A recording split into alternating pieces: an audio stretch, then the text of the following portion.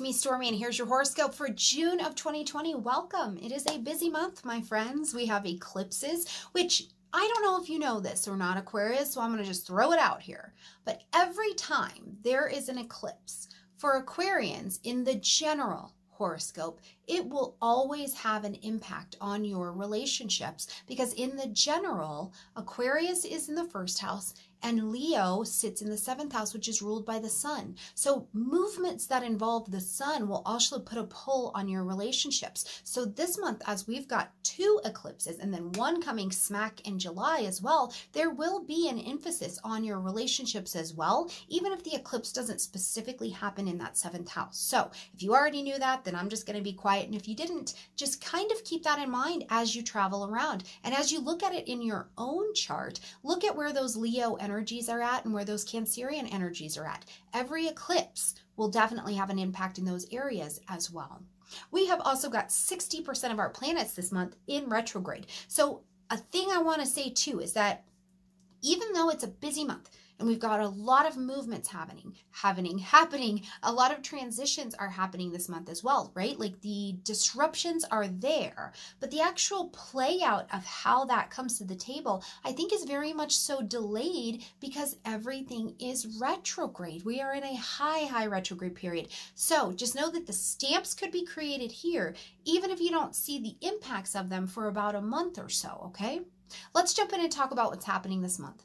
On the 2nd, Mercury, who's in the energy of Cancer, is going to begin its shadow phase. So it's going to begin to slow down things. So if things at work for you, in your health, in your thinking, in your daily routine start to feel like they're a little off kilter, just know Mercury's starting to slow down. So this area may be slowing down as well. Or even more importantly, I think, please start taking note specifically at the 2nd. If you have health conditions or old thoughts or something like that that are coming back into your purview here, you may be needing to begin to address those because you'll definitely look at them during the retrograde. So be mindful of kind of what's coming back around your way at this particular point on the 2nd. On the 5th, we've got a full moon lunar eclipse happening in the energy of Sagittarius, so lighting up the area of your friends. Now, a full moon says that something needs to be ended, acknowledged, or adjusted. We need to create a shift, but an eclipse brings a good old shake-up and disruption that will last for about 6 months.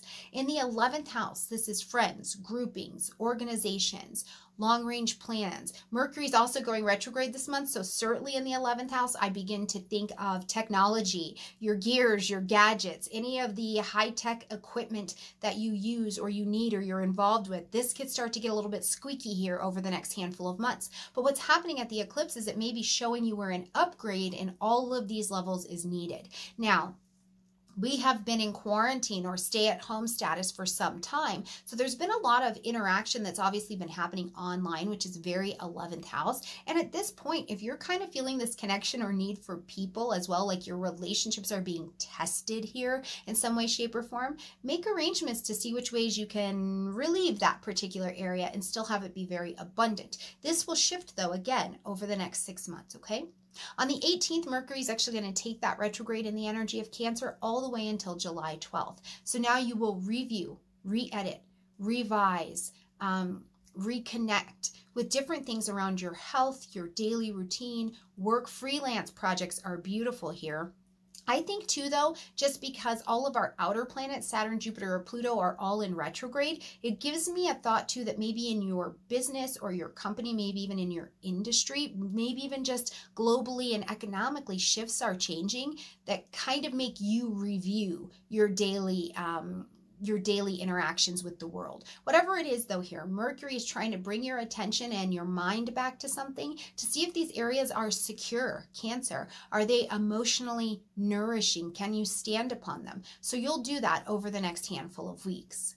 On the 20th, the sun enters into the energy of Cancer, so it's helping you see and make these changes because you're motivated. The sun brings light, heat, life, and vitality. You are motivated. You are ready to be seen here to make this area vital. It also shifts us into a new season. We will welcome in summer here in the north and winter to our friends in the south. So whatever it is, the season change is upon you. But remember, you may not feel this for about a month or so because we're so delayed, but the work is still happening here.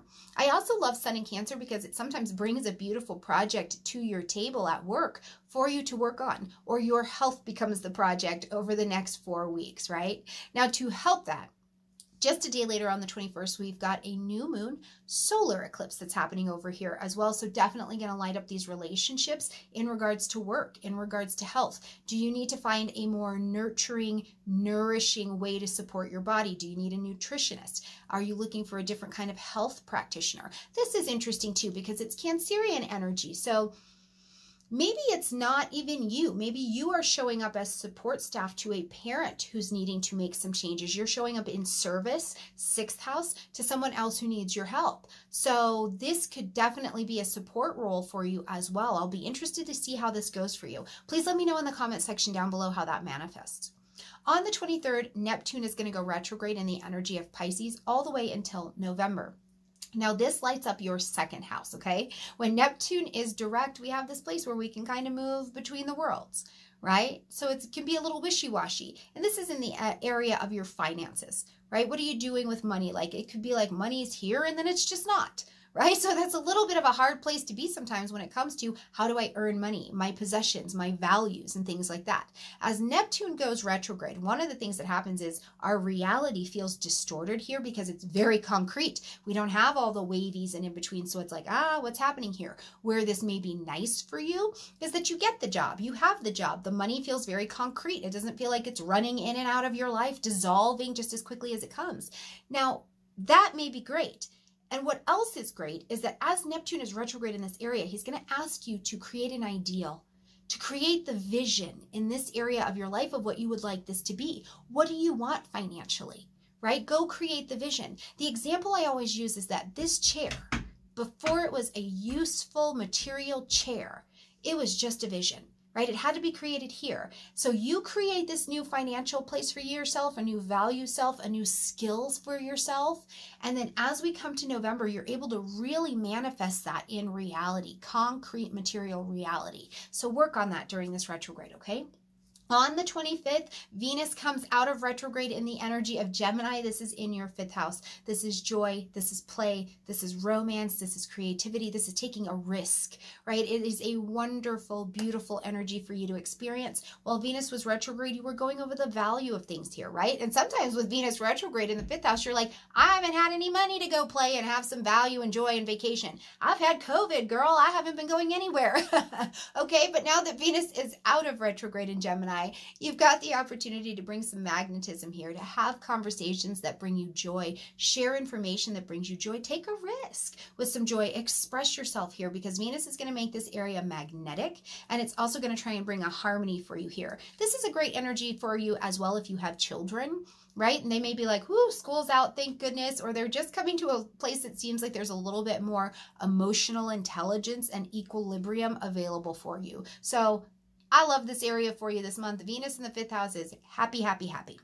On the 28th, we see Mars moving into the energy of Aries where he is comfortable. So he is in full power here. Now this lights up your 3rd house. So the one thing I'll tell you is Aries trusts their instincts and they can also be very impulsive, which sometimes is great because it's fast decision making, right? And this is in the thinking house, the 3rd house of the mind, how we communicate, where we make decisions, we teach things, we share information from here. Siblings, certainly, right?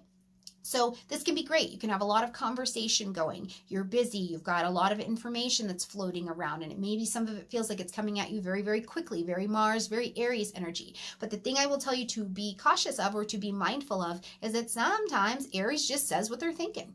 Right? They just say it. They just let it come out of their mouth. So remember, there are other people on the other side of the words that you'll be sharing this month. And you are also on the other side of information. So if some information just hits you real hard, take a step back, take a minute and think, okay, is this what this person was trying to say? Is this what this is trying to communicate? Really dig into the value, Venus and Gemini, of the information that you are giving and receiving this month. And I think this will help it.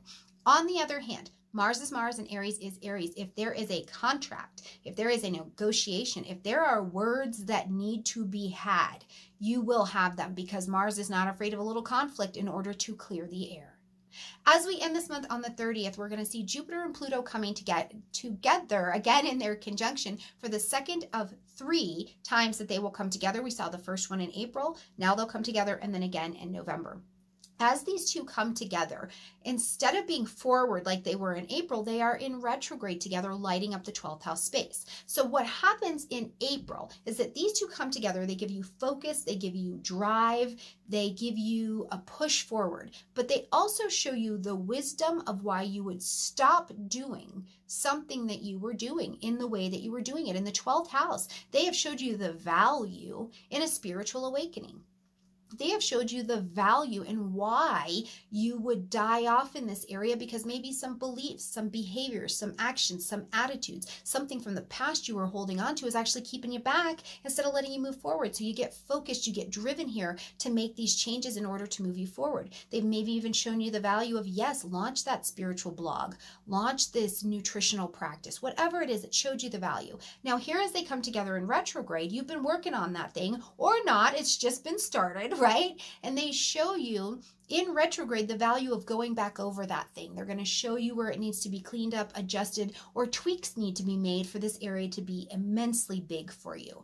Now, the other thing I think about is as these two come together, because it's in retrograde, they show you that you have an immense capacity to overcome the challenges that stand in front of you. Even if they're blocks from the past or they are subconscious, unconscious things, people outside of you are likely seeing you do these things, or you've been able to establish a pattern of your own behavior and you see why it's not valuable anymore, and you're able to take the resources effectively and efficiently to be successful and outgrow that so that you can see it manifest in something really successful down here in November. So Aquarius, I think it's going to be a good month. It's a busy month. I hope you'll keep me posted on how things are manifesting for you down in the comment section down below. I also hope you are really enjoying the eat and greets. We have more astrologer friends lined up to come over, visit, speak, talk with us. Let me know who you would like to see here as well, or topics you'd love to hear about, because we want to definitely get a wide range of information going here while we've got all of this tech and all of these people and all of this willingness at our fingertips, okay?